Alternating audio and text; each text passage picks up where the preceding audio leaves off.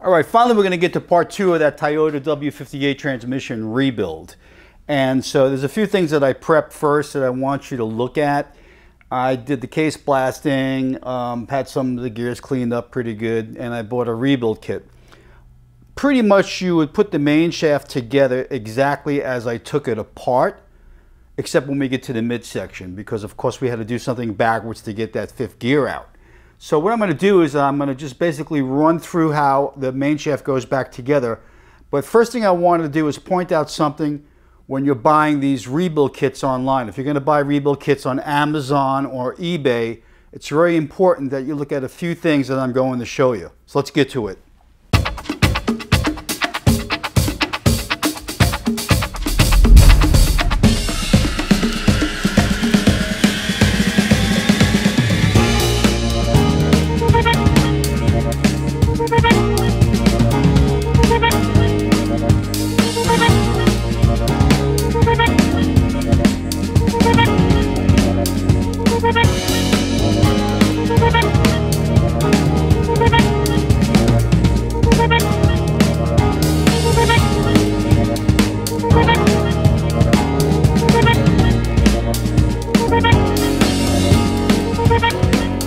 Okay, so here's your typical W55 through 58 Toyota rebuild kit, and you got your gaskets, your seals, your main bearings, your counter gear bearings, your fifth speed gearings, and your synchronizer rings.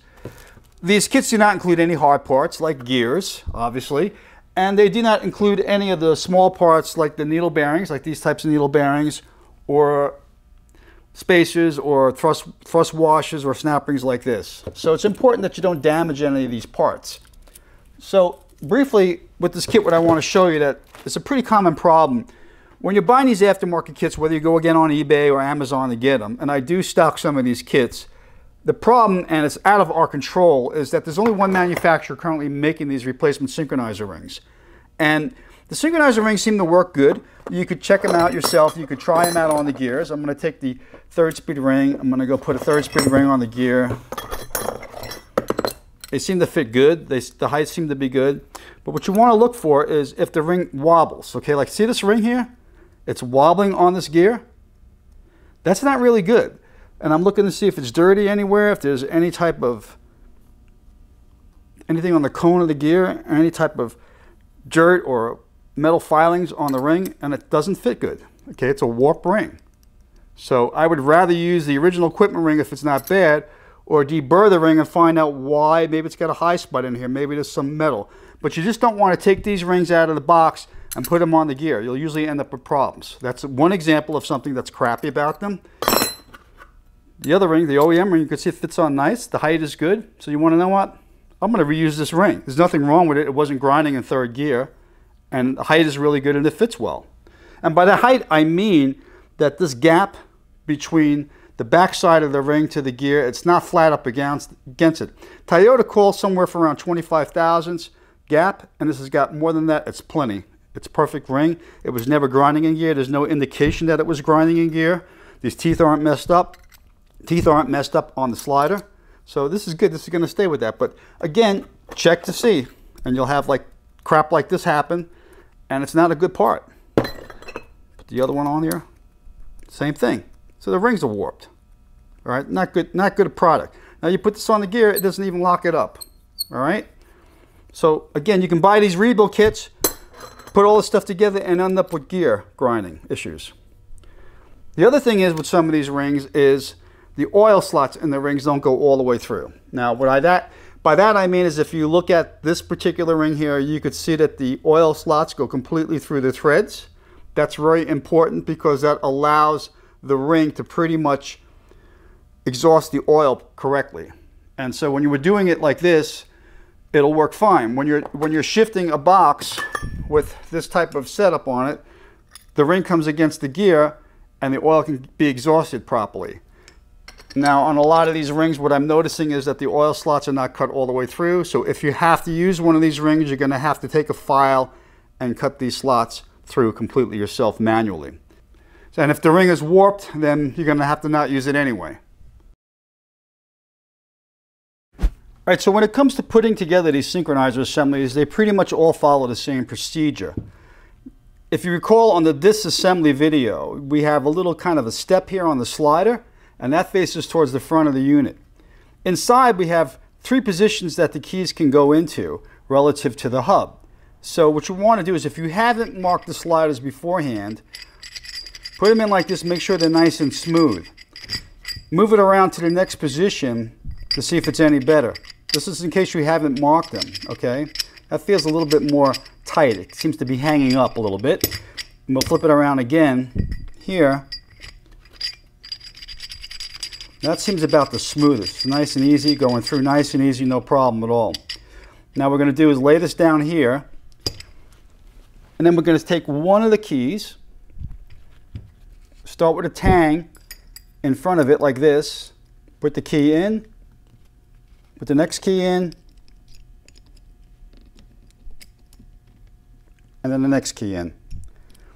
The tangs will end up on the back of each key, okay? It goes around this way counterclockwise to that key. Now if we flip it over, what we're going to do is do it exactly the same way, because the spring is going to be here now. So we're going to get a perfect balance of pressure doing it this way.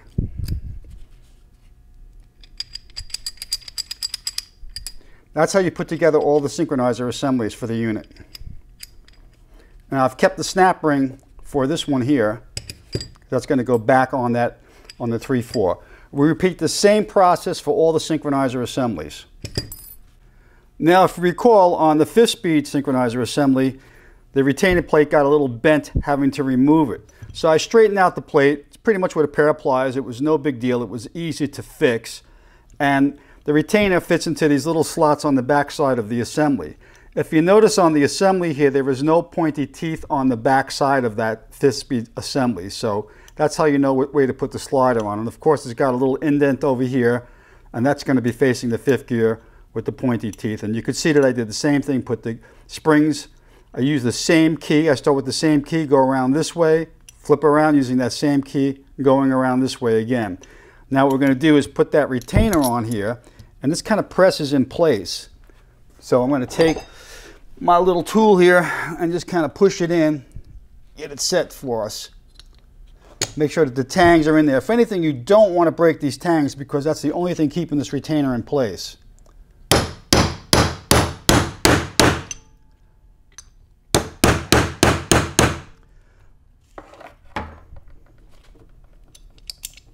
Perfect. So what we're doing here is the retainer simply holds the keys from popping out. And you could test that by putting the 5th gear with the ring inside of it like this. Catch it, okay, and put it into gear. You can see that the retainer holds the keys in place, just like that. That's all it is. Just as long as they don't pop out, when you pull it back this way, you're okay. It's not going to go anyplace. So again, we can put it in, and we can see that the keys aren't going to pop out. The retainer is doing its job. That's all it has to do. Also, the 3 strut keys, you always want to inspect them, make sure they're not worn in any way. These look like new. I mean, they have very little wear on them. You want to flip them over. You want to make sure that they're not cracked in any way, or that the corners aren't chipped. That's very important. So now I'm going to put together the 1-2 assembly, and I just wanted to show you, I actually put a little kind of a notch mark in there with my die grinder, just to make sure that I keep the hub and the slider in the same exact position they were beforehand. And same thing, we're going to just simply put the key in there, wrap the spring around.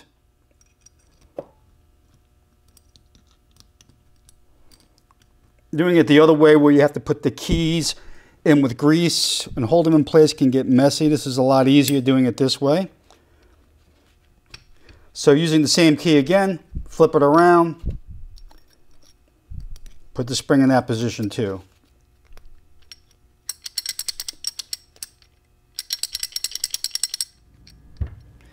So the input shaft bearing, I heated on using my bearing heater. This is no big deal, it dropped right in place. I use my bearing clamps to take the old bearing off. It's just a simple procedure. I didn't think I needed to waste time showing you how to pull another bearing off. It was a little pitted, this input, but it blasted pretty clean. And I'm using an adapter pilot. And this adapter pilot is for a Triumph TR6 conversion. So I'm putting some green thread locking compound on it. I'm going to just put a little bit on all over the input. Let it drip down. put it in here.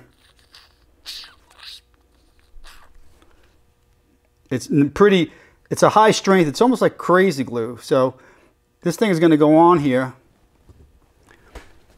and gently tap it into place.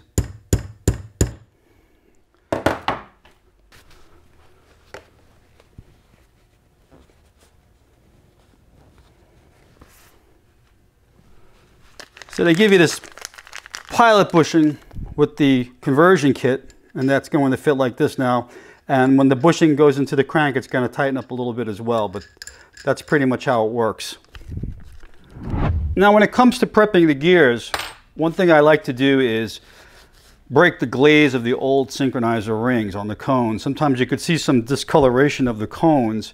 Maybe the rings weren't hitting them right or whatever.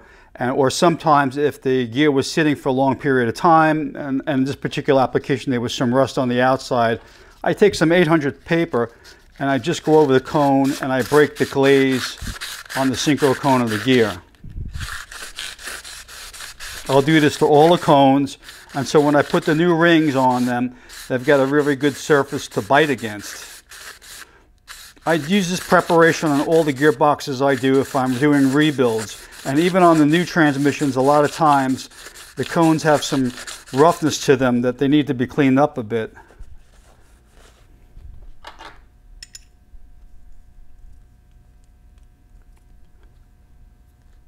It bites pretty good even on the old ring. When I put the new rings on, it's going to be even better. So I'll just clean this up a little bit more. That looks nice. The case sections were completely cleaned and glass beaded. This is no paint on it or anything. This is just basically cleaned up and beaded. So it looks a hell of a lot better than it did before. And we're going to start assembling this transmission now. I did the same thing on the counter gear. I pulled the old bearing off, pressed the new bearing on. It's very simple. This comes right off. One thing that I would suggest is that this particular bearing has a spacer behind it, and to reuse the old spacer that's on the gear, because you never know if the dimensions of the spacers are different.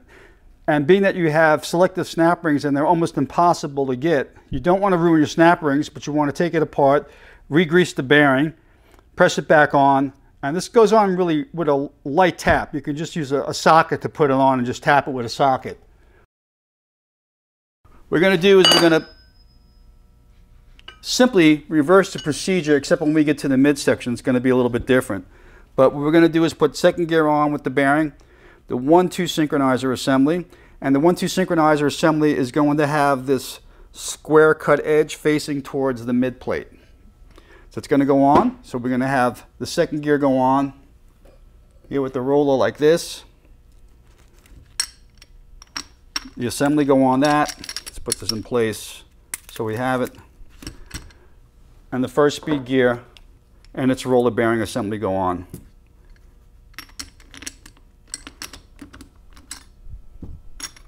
And when you're putting these assemblies together, if you have to hold the rings in the hubs with grease, so if you're pressing things together, you want to make sure that these slots of the rings go into these keys over here. So a lot of times you may want to hold them in with grease.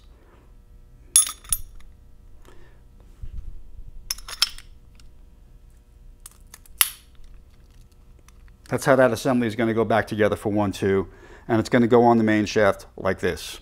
And then right behind it, the rear bearing is going to go in place. All right, so what I'm going to do is I'm going to take some assembly lube and put it on this main shaft like this.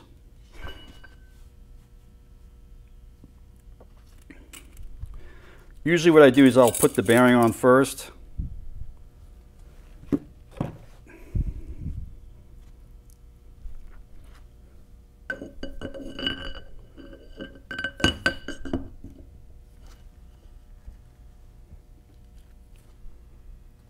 That's the second gear.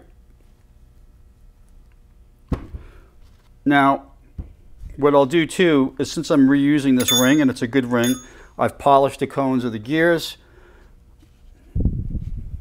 and I'll take some sort of other lube that I use for them. I use this HVL assembly lube. You can use any assembly lube you want. I like this lubricant because the rings won't stick to the gears, especially if the box is going to be sitting for a while.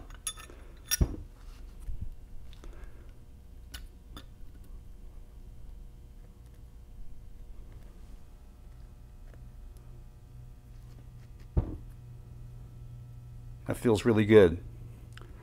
Now, this assembly is going to go on with that square edge facing towards the back.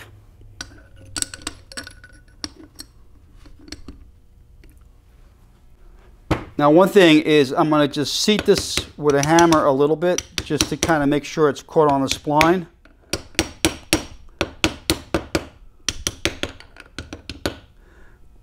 I'm going to put it on the press. I'm going to use one of these bearing races I have here, like this, and then I'll push it down on the press and press the whole thing up so it's solid against the flange. So again, that's going to go like this so you get a better view. Want to make sure that the keys are caught in it and everything is going to get pressed on that way.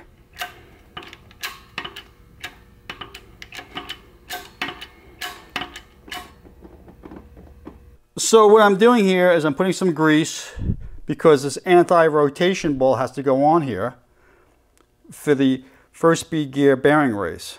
I'm going to drop down the first gear synchronizer ring, catch it within the keys, make sure it's caught like this. Then what I'm going to do is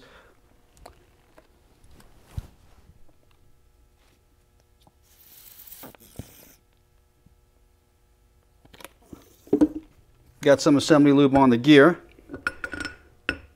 Put the gear down. While that's there, I'm just lay this here for a second, all right? Just so you see what I'm going to do here. I'm going to take some assembly lube, assembly grease I should say, and hold that bearing in place.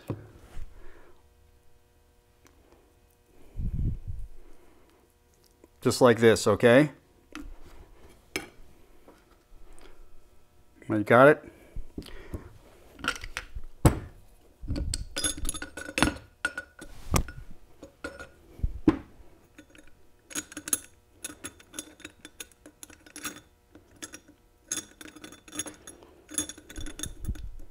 Put that down here. First gear on.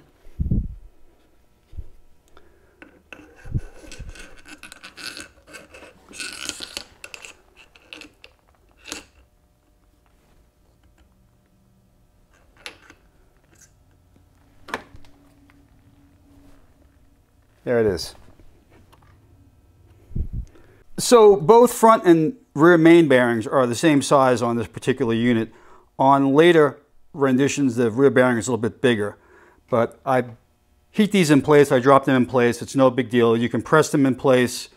No reason to show you how to do that on a press. But more importantly, when you put the rear bearing on, whether you're going to be putting it down on a press, make sure that you press from the inner ring, or if you're heating it, more importantly, make sure that the retaining snap ring groove is facing towards the rear and not towards the front. So I put some more of this HVL lube on the gear cone. Get the lube worked into the ring really good. Again, this is a nice ring. It fits well, it's solid, it locks up. I'll put some of the HVL lube on the shaft. You can use gear lube as well. And slide the gear on. I'm going to put it on its end. So lube's on there, lube's on the ring, okay? And what we want to do is put the 3/4 synchronizer assembly in place. This hub goes on pretty easy. So I'm going to just use a socket, okay? Again, making sure I'm catching the keys in the ring. Just drive it down with a socket. That's perfect.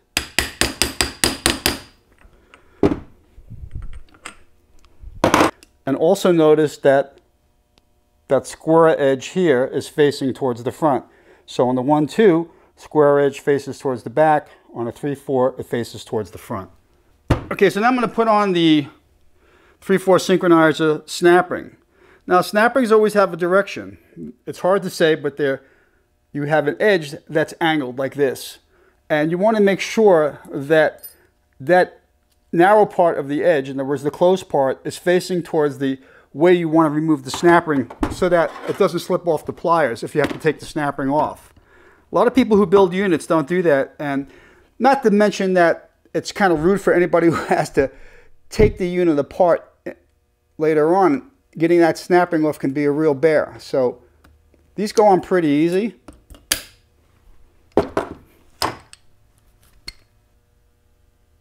There you go. So the upper gear train is ready to go back into the midsection. All right, so obviously I want to prep both gear trains before I put them in the midsection. So this is the new bearing from the kit. I'm going to take off the snap ring from it. It's a split bearing, so the bearing actually comes apart. It snaps together. And so what we're going to do now is get some assembly lube and then snap the bearing back in place around this.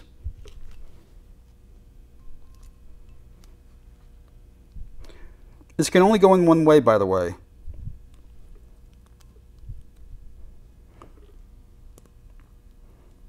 So that floats like that.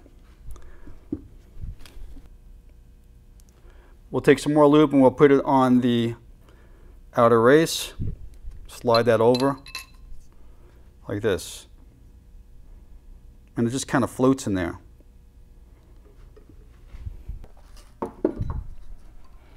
So now we're going to lay everything out here, ready to go. Now the other part is the input shaft. And we have to take that cartridge bearing from the input shaft and put it inside the input. Again, using more assembly lube. There's no particular direction for this bearing. This goes right in there like that. You may want to check to see that it fits okay. Fits nice.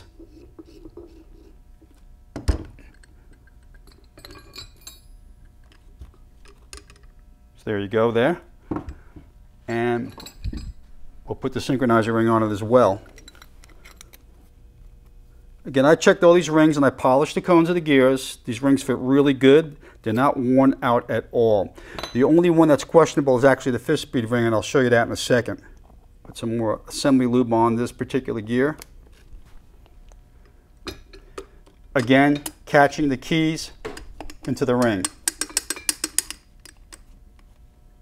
So here we have a whole gear train together. This is pretty much how it's going to be inside the transmission again. All our main bearings are in place. Counter gear front bearing, counter gear rear bearing is in place, and we're ready to slide this into the mid plate. But before we do that, let me show you something that I do on the mid plate. I have these little metal strips I have laying in the shop from other applications, and they're just simply 1/4-inch flat stock with a hole drilled in them at the end. I put them in the vise. They bolt them to the bottom of the plate, and I put that in the vise, and this allows the plate to rest on top of the vise and makes it really secure. Makes it a really nice stable setup to put the whole gear train back in it. Now usually what I do is, rather than mess with the interlocks while everything is together, I'll put the interlocks in here now and hold it in place with paper towels. This way it's a lot easier trying to fish them in now rather than wait when the gears are in the way or rails are in the way or whatever. It makes it a lot easier, and then you just push the paper towels out through the holes.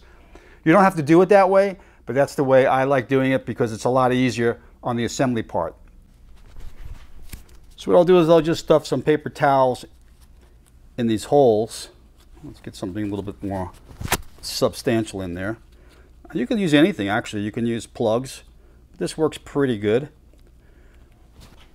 See, when you try to drop them in through the top, it's very hard because they tend to fall out. It's very rarely is it easy to get them through here in this method to go down from one hole to the other. But it does do it. So what I'm doing now is I'm going to just push it in there with the paper towel. Okay.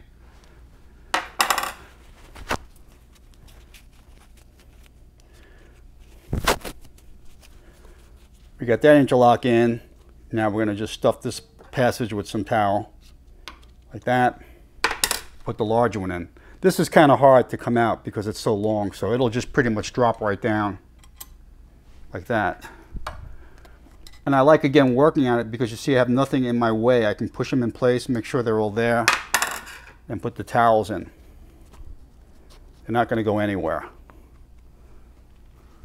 Now I would suggest you use kind of a light oil like WD-40, spray it in the bore. And if you have any burrs in the bore from removing the components, file them down, clean it up, make sure the bores are nice and smooth.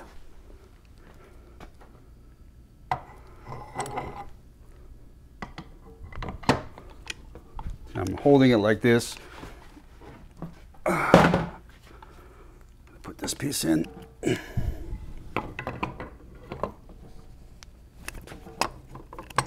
It's pretty tricky doing this. It really isn't easy. Be good if I had a helping hand here. Okay? But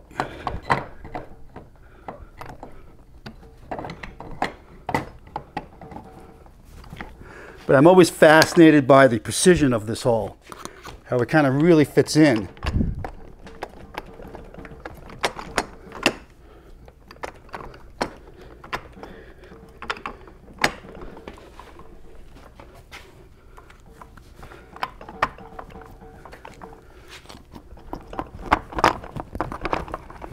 You just kind of have to wiggle it around to get it started, you know? See? Use the back shafts as leverage. They'll start coming through. I don't recommend tapping on anything. Just keep on working it.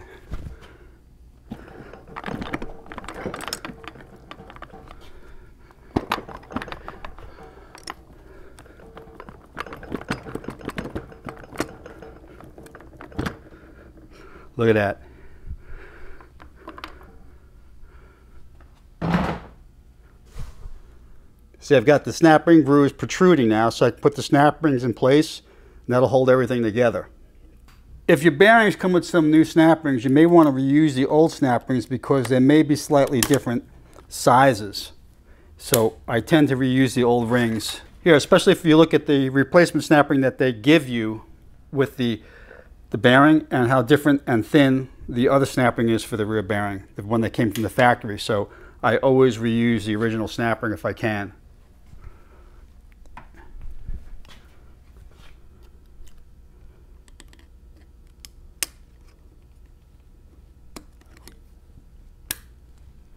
Slightly with a rub mallet, I'm going to just tap everything forward so it seats against the housing.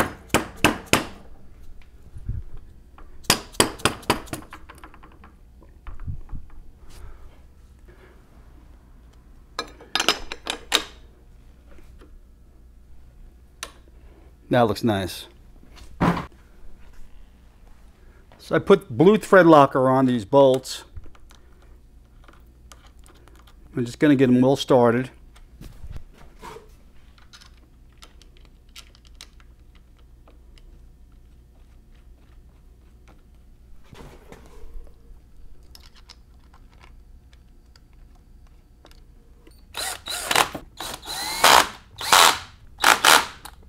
So this is a T40 socket, and the factory says to torque them down to 13 foot-pounds.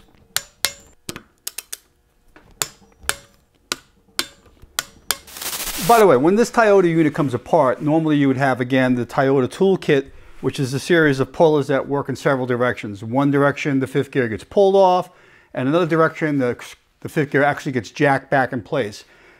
If you have something or you're thinking of making something like that, be very careful again because the gears are very brittle and they will chip and get damaged.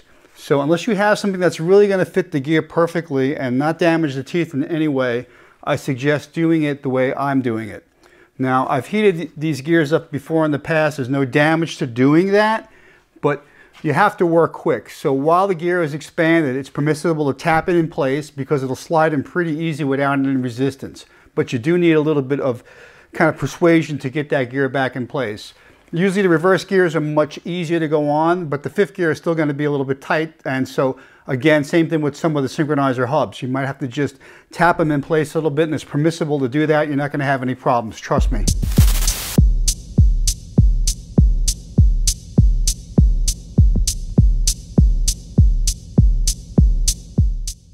So what I'm doing is I'm heating up the gear on my Cruiser Max plate warmer, and I use that for some bearings and some heavy duty gears when I need to, when they have very hard press fits. Once it gets hot enough, usually up to about 285 degrees, then I'll go slide that on the main shaft. It should go right on.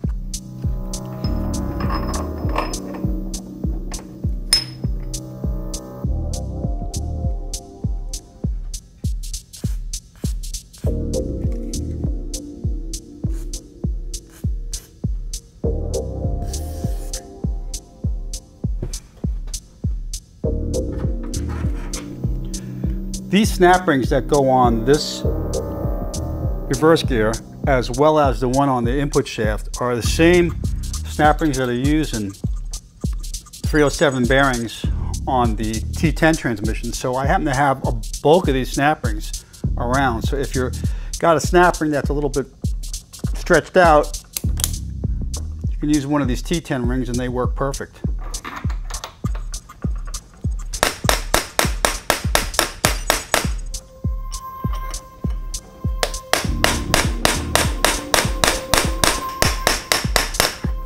I'm not really hitting it that hard, okay?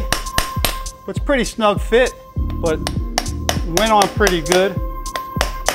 Bottomed out. There we go. I was a little worried about that one.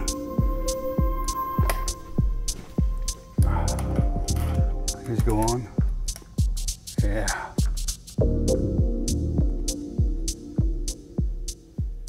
Okay, so with a little heat, I was able to get this on, reverse gear, and a new snap ring, 5-speed gear, the rear extension housing bearing. Everything's nicely cooled down now, so I'm gonna reinstall that snap ring that was in the back there. Now these are very hard to get back on without them sometimes flying, so be very careful when you put them on that they don't fly out. It's kind of like when they get through the halfway point, I use a punch just to snap them in place. Now same thing, make sure it's seated in the groove properly. Believe it or not, you can use a T5 3/4 world-class snap ring in case you break this. This works fine. I've used them before, but this snap ring is pretty good, so I'm going to still use it. So what I'm going to do is I'm going to put the 5-speed synchronizer hub and assembly on this particular cone heater. I'm going to use my infrared thermometer again,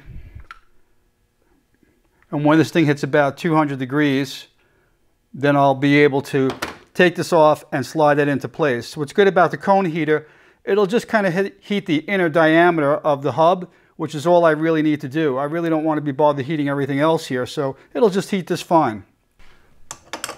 This goes on fairly easy. Again, it's already heated, but it's kind of like a rounded, rolled spline.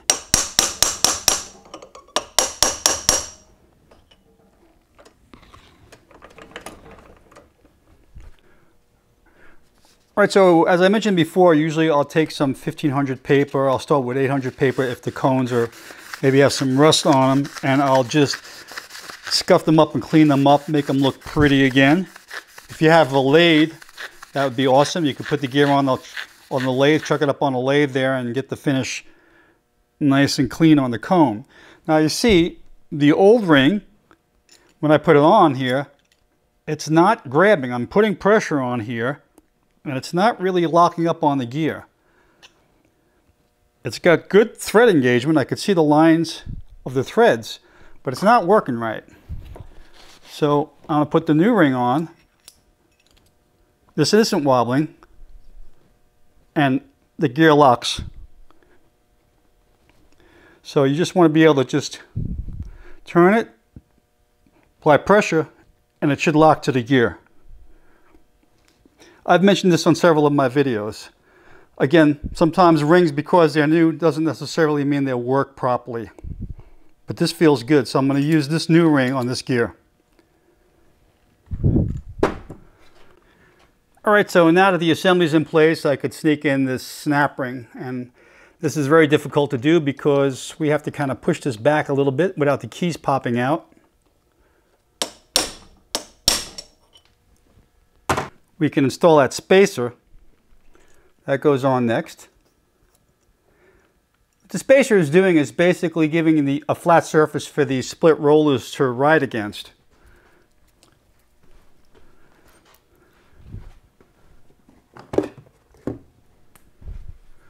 And using some assembly lube, we're going to just put it on the shaft. Now, a lot of times what you can do is you can match the wear mark on the rollers if you're going to be reusing them, so they go on the same way as they did before. So I've got this kind of held in now. Put a little bit more grease on this side.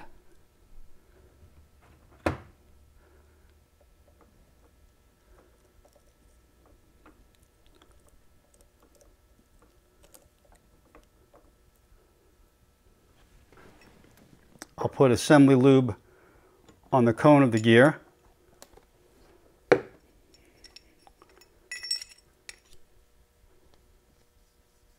Work that in. Now in this particular setup, what I'm going to do is take some assembly lube and put it on the 3 slots for the keys. And I'm going to put the ring in place and have it lock into the key slots, okay? Then I'll just put the gear on like this. Here we go. So I've got the spacer. Put the spacer back in place.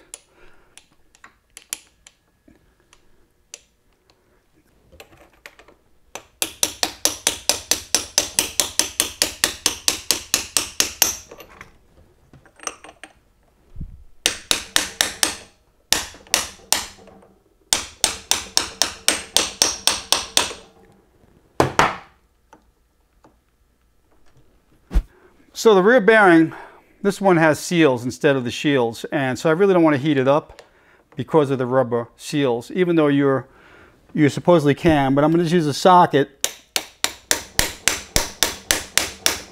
and see how this one goes on. It's going on fairly easy.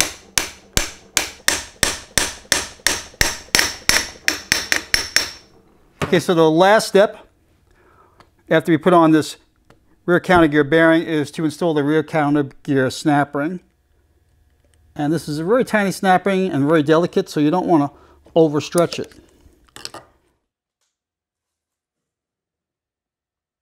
So when removing the snap ring for the bearing and the extension housing, I have a bunch of old screwdrivers that I usually modify and grind a little bit. This one, what I did was I put a point on it this way, and then I gave it a little bit of a slope this way. That helps remove that snap ring and the extension housing. So what I do is I take the screwdriver, I try to move the snap ring in a location that I can get some better leverage on. You can move it around usually.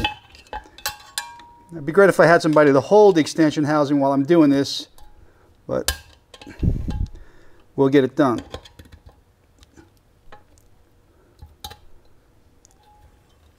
And once you get it started, you can go around and pull it up.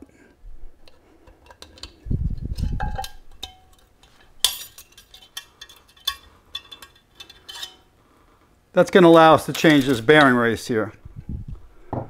Now if it doesn't come out easy, you can flip it around.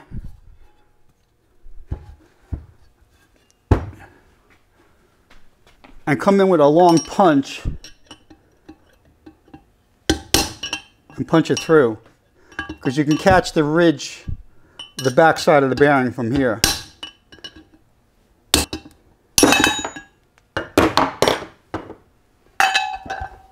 So we've got that bearing race removed now. So now you just reverse the procedure. You can get the bearing race in here, get it started. I'm using one of these little cup drivers.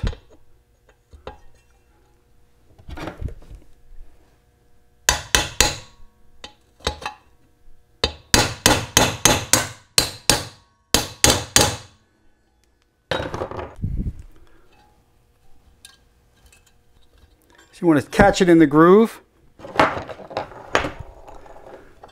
and take a screwdriver and just pry it in.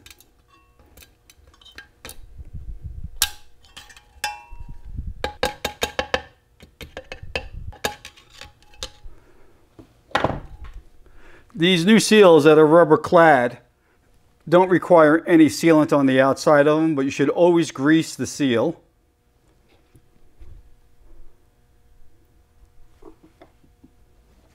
And they will just usually just press in.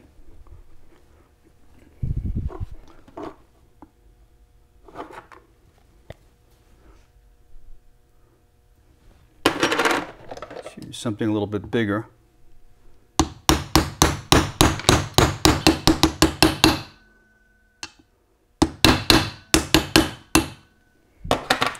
That looks nice.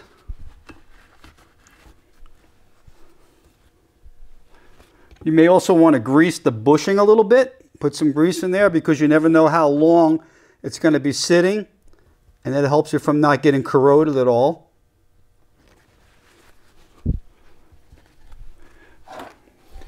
Other thing too is I'll dress these surfaces with a file. Whereas I'll go across all these surfaces with a file, okay? And make sure that everything is true and there's no little nicks and dents keeping this unit from sealing properly. Because even though it's on dowels, you really want to make sure that you do all your surfaces. So you want to do the case surfaces with a file, the cover surface with a file, front and back surfaces of the main case, and you're good.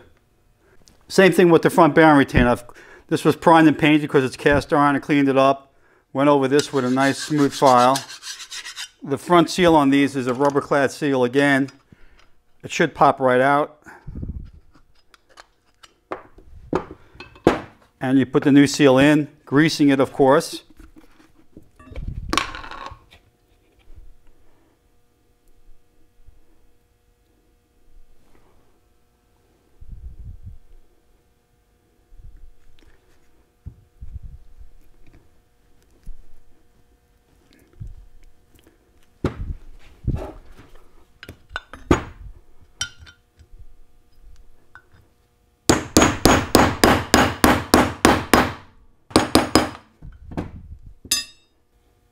Feels nice and even.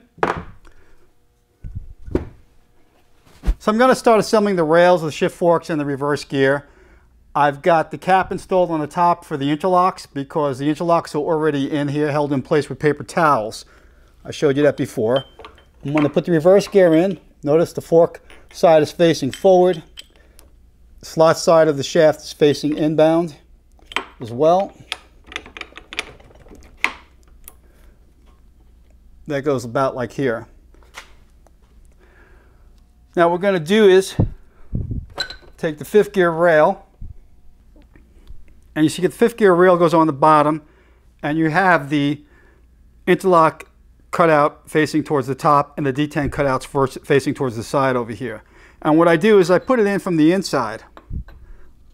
And what I'm doing is I'm squeezing out the paper towels.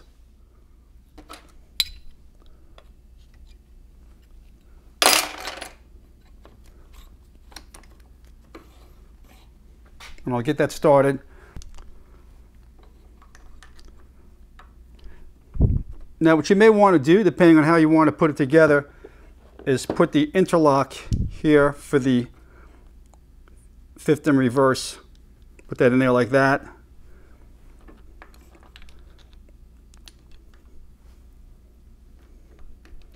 Attach this to the pivot, into the gear. Catch the rail in it.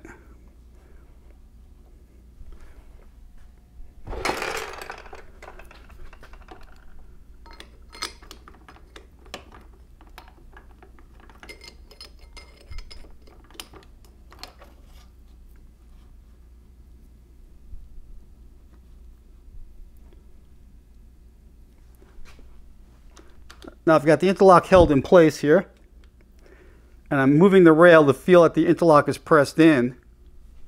You can actually feel the interlock pop out when you move the rail. So I'm kind of pushing the rail so it's in the neutral position and the interlock is in place.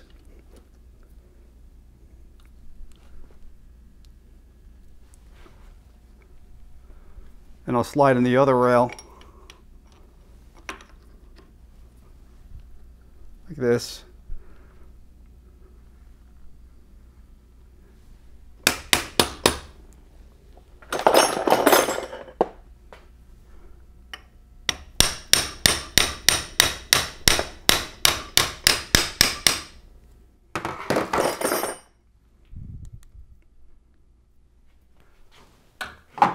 So now I'm going to install the hold down for both of those rails. There's slots in the rails and you catch the slots within the hold down.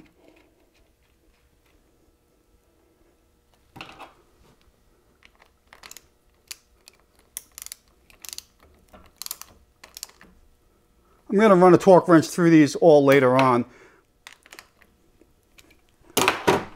So now let's go do the 3/4 rail and fork. I've installed a pass-through interlock in the rail, held it in with some assembly lube. Again, the detent positions face outwards.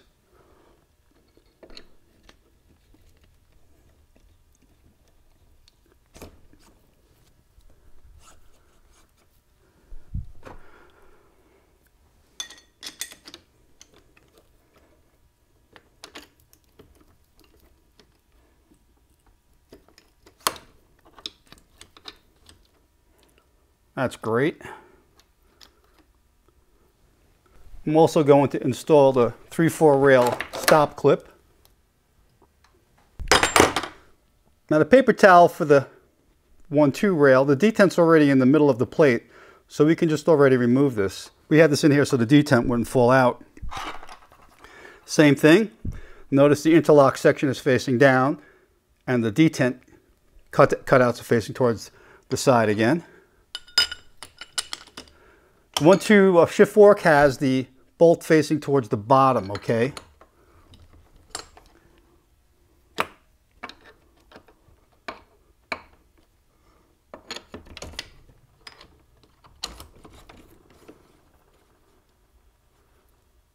There you go.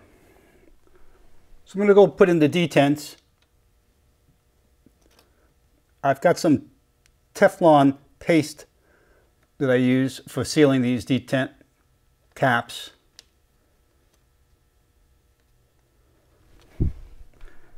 I'm using this Dynatex thread sealant.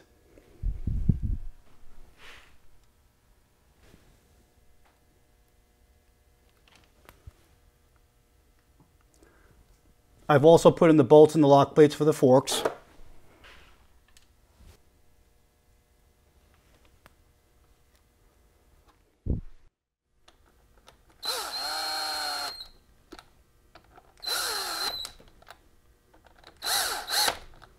They want you to torque these down to 18 foot-pounds.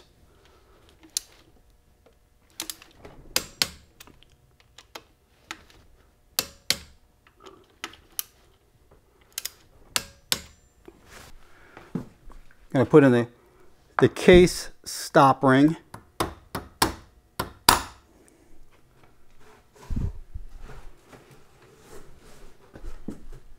This bolt also gets torqued down to 18 foot-pounds.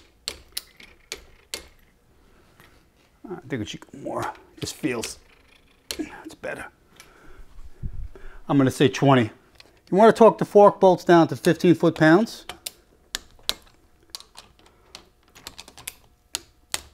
And of course, bend over these lock tabs. All right, so you can see I got everything in place. I got the reverse idler gear in here, the 5-speed fork, all the shift rails, detents, interlocks, forks. They're all in place, and now we're ready to put both case halves back on this unit. So I've got all the hardware cleaned up. I got it all ready to go together on the final assembly here. And I'm using this conversion kit for this guy's Triumph. It's the HVDA conversion kit. You can skip this over if you're not interested in this, but basically this conversion kit, you have to remove the rubber isolator. So I knocked out this isolator that goes inside of the offset lever. And then it's a very nice piece the way it fits in here. They make this little adapter piece that fits in like this. And then you put this over it like that. And then this bolt will go in. and it moves the whole offset shifter location forward. It's quite clever, actually. And you lock it in with these 2 set screws with some thread locker, but it fits in really nice. It's a very surprisingly very well made kit, and the casting looks superb for it. It's very good, and you will use actually the old Triumph shifter stick in this. So I'm going to put that aside. Now let's get to putting this together. But normally you won't have to have this procedure when you do your build. So the tail housing is a little tricky to get on. I want to do the tail housing first because this is a lot easier to maneuver around, and it's harder to do it when the front case is on. That's just my opinion. You could put the front case on if you want first, but I like doing the tail housing first and then putting the front case on. But what's going to happen is you have to lay this rail in here like this, and you have to get this ready, the shift finger, to attach to the rail. And what you do is you're going to start the tail in here and catch the rail in the case. And as soon as the rail can come through the case and you can catch that shift finger on the rail, you want to do that as well, because you're going to need the shift finger to turn the rail in position to get the rest of the extension housing on. Because what happens is it's got to clear the reverse lockout mechanism that's in the extension housing, and it's a little tricky to do that. So once you see this bolt hole over here exposed, put the lock bolt just in place. It doesn't have to be tight, so you can see what you have to do to kind of clear the lockout mechanism inside.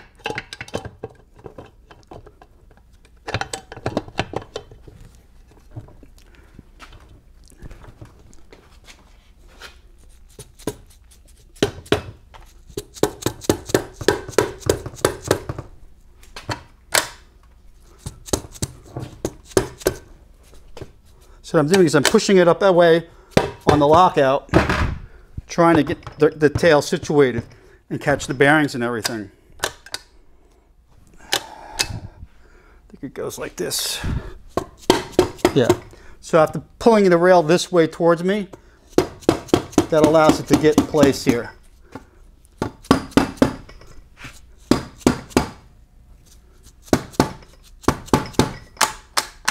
Nice. See, now once we have it like this, we can support it better.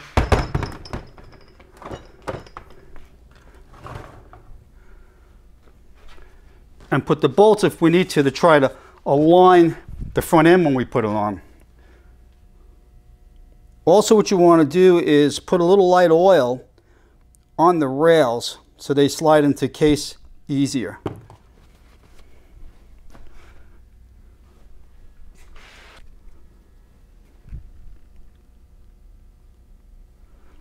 So again, I've put the gasket in place. I use the anaerobic sealant on both sides of the gasket. And I also put a little bit of WD-40 on the rails and on the bearing races just to make them slide into the case easier. These can be difficult at times as well. So make sure all your burrs are taken off the case.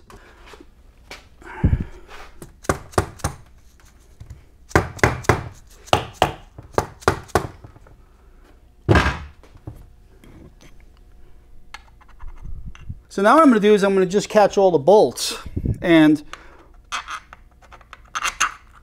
what I'll do is I'll spray some WD-40 on all the bolt threads before I put it in. So I've got all the main case bolts attached. I've torqued these down to 27 foot-pounds, and as always I clean up any excess sealant that squeezes out around the case. So now I'm going to work on the front end and install the retaining rings for the front bearings. Sometimes you could just push them in and catch them in the grooves.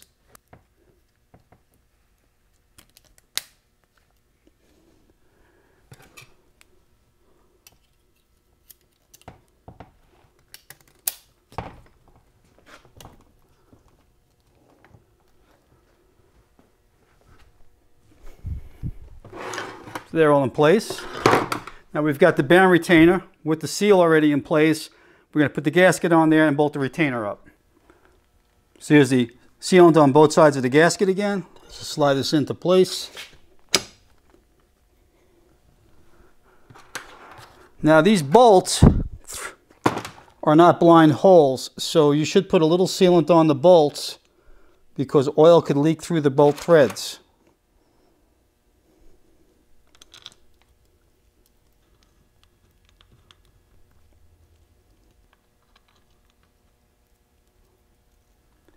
Now I'm going to leave this one off right now because this is where I have to put the standoff for the new hydraulics for this kit.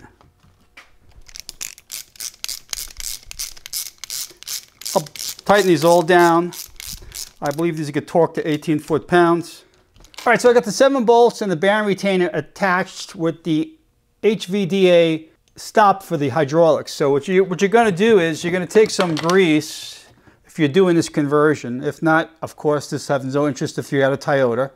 But you just grease this up and then slide on the release bearing. And there'll be different spaces you have to put on depending on your clutch alignment. The kit comes with all these different types of shims you use to space out the hydraulic release bearing against the clutch pressure plate fingers. So these will go behind this, but we only could do this once the transmission is actually in the car with the bell housing to take measurements. But that's what they look like. So I've got the bolt tightened on the offset lever, and I just want to check. It's got to be down to 15 foot-pounds. It's 12 millimeter.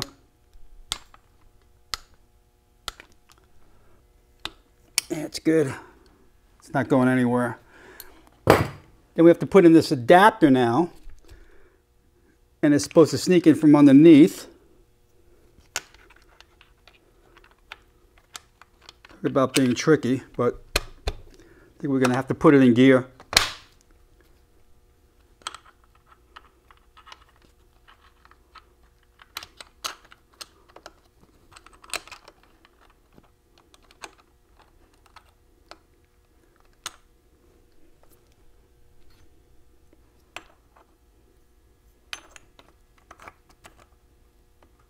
I really like the way this thing fits together. It's pretty neat. I've got thread locker on the cap screw that they give you.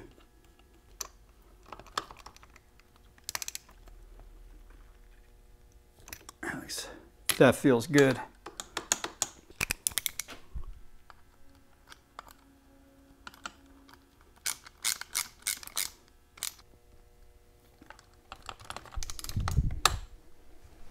So the rubber shifter gasket has to be modified using the kit, and they want you to simply cut out this section of the gasket.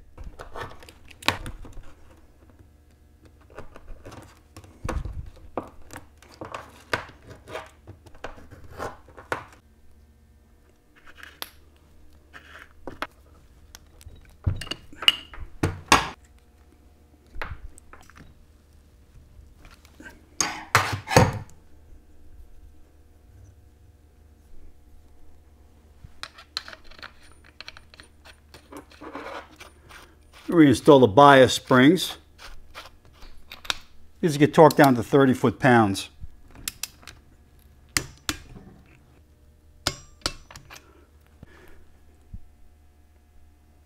The last item is the speedometer gear assembly. I didn't take it apart. There's probably a sealant here that I don't know if it's available or not. It didn't look like it was leaking, but I cleaned it up. I greased the O-ring that was on it, and I just simply install it in its position.